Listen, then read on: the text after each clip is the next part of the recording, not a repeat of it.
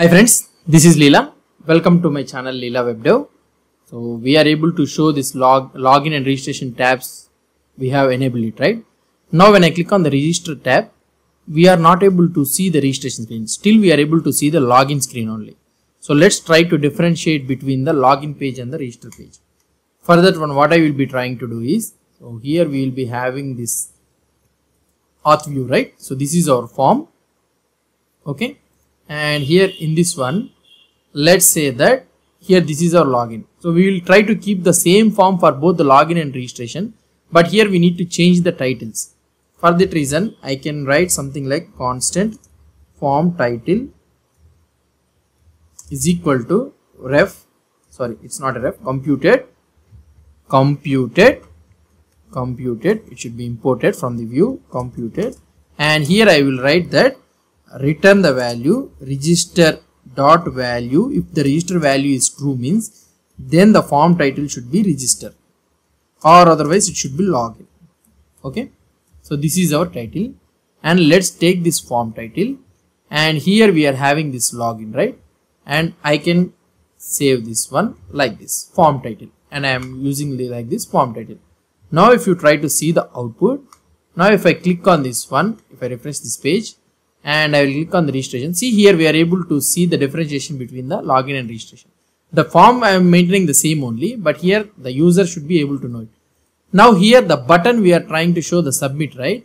So here also we will try to show that when we are in the register, the active tab is register, means we will show the button label as register, and if it is in the login, means we will show that button as a login. Let's try to see.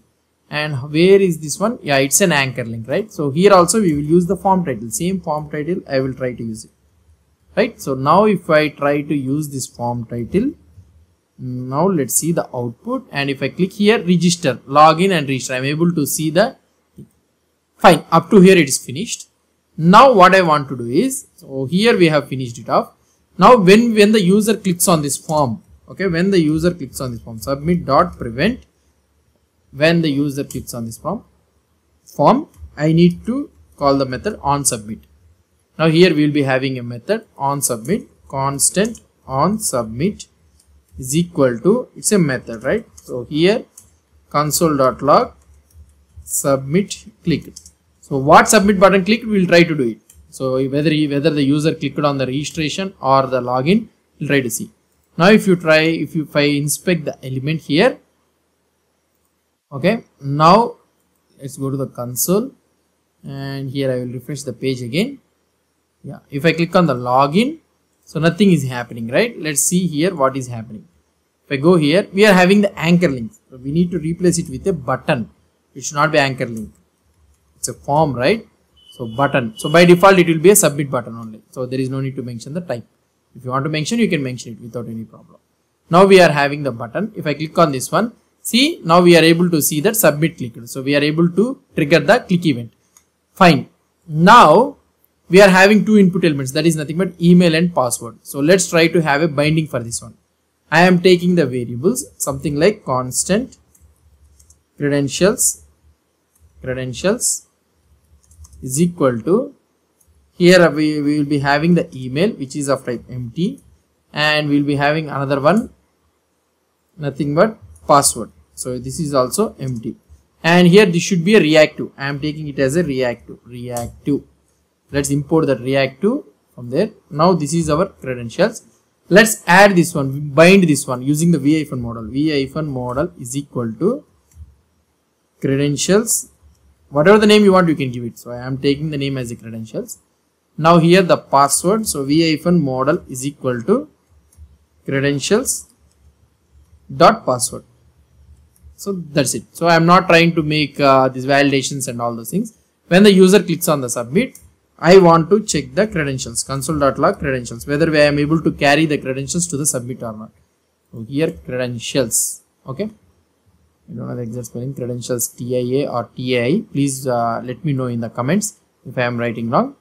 Fine, let's refresh this page. I hope that we will be able to see. Hey, what happened? Unable to define password. What has happened? Password credentials. See, spelling mistake. I don't know why I am writing TIA. Okay, let's go here. Yeah, now we are able to see the login, and here I am writing some email and I am writing the password. If I click on the login, here I am able to get the email and password. So that means we are able to carry the email and password to the submit button. Fine. Let's move on to the next one. Now here let's write some basic validation. That means if not of credentials dot email or not of credentials dot password, credentials dot password, and here also you'll try to do it credentials. Now if both are not there means, then if both are not there means, so if any of email or password is empty means, then what I will do is alert please enter email and password. Okay, and I will do return. So I will stop here only.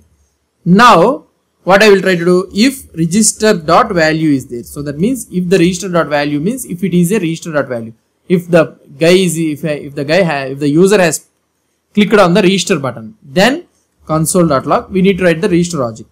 So here register clicked, and we will try to write the credentials. Now else means, so here if else means then it is a login. So then I will paste the same thing console.log. So this time login clicked. So in order to have differentiation, so that's it. Let's see that whether it will work fine or not. Now if I try to press and refresh this page, and I am writing something in the login page, and here also if I click here, see login clicked and we are able to get the details. And if I go to the register and if I click on the same thing, so this time register clicks. So that means we are able to differentiate between the login and the register. And also here we are able to write the logic. So now when the login means we will try to do the separate thing, and when the register means we will try to do a separate logic. So up to here it is everything is completed. Now let's go to the nav bar. Okay, and we will create a logout button also. So before closing we'll try to create a nav bar, and we will try to create a logout button. Afterwards, when the user successfully logs in, so we need to show this logout button. And here nav bar hyphen start, and here I will do router link, and I will give the router link, or otherwise you will try to give a button. Okay, it should be a button, right? So class is equal to button, and I can write is hyphen info. Let's give a logout. Okay, and let's see where this output will come. Yeah, here I am able to see the logout. Okay, let it be like this, and we'll do is hyphen small. So it should be a small button. If you try to see, yeah, it's a small button. And let's give empty hyphen 3. Okay, and if you see here, yeah, it's here, and I will give ml hyphen 3 also. That means little bit of left side margin also I will give it. And if you see here, yeah, so this is a logout button. When the user clicks on this logout button, the user has to log out. So I am creating a logout button. Now if you see here, if you minimize this page, and you will be able to see, if I click on this one, you'll be able to see the logout button here. So it's working fine, right? So this is how we'll be doing. So now we are able to differentiate between the login and the registration. So we have completed this one. So hopefully this auth registration login form is completed, and we are able to do this a basic thing. And the next video will try to do the Firebase authentication and all those things. We'll try to do it. And now I will be committing this all the code in a new branch, that is video-103. So that is a branch. So this is our video, and here validations done. Okay, or otherwise login and register logic implemented, right? Here I will be committing this code, and I will publishing this code, and whoever may be having a doubts regarding this one, so they can go to my GitHub repository URL. So the link is provided in the description below of every video. Whoever may be following this project and all those things, if they have any doubts or if they are stuck in some issue, so they can refer to this. They can refer to this code. For every video I will be creating a branch, so you can go to that particular video branch and you can check the code. Hope you understood about this one. If you have any doubts or any suggestions, please post the comments below to this video. And if you like this video, please do support me by subscribing to my channel. Thank you.